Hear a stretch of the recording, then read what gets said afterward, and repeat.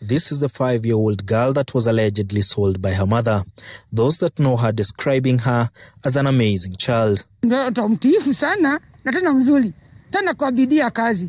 Na tena ako darasa la kwanza. Na tena ni mtu mwenye kupendeka tu, ni mzuri.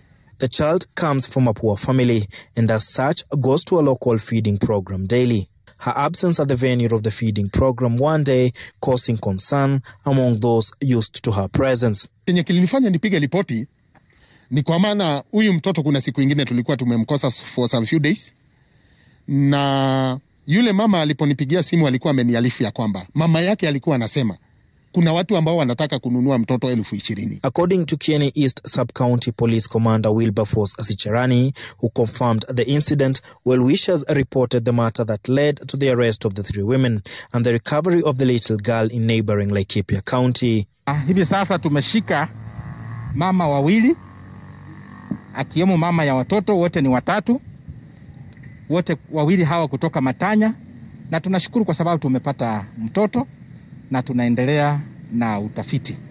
Sicharani saying that the illicit transaction is believed to have involved roughly 28,000 shillings. Semekana ni 28,500, lakini hatujathibitisha. Tunaendelea kufuatilia hii pesa aliweka wapi. The suspects will be arraigned in Nanyuki tomorrow, while the girl and a younger sister are sheltered by well-wishers.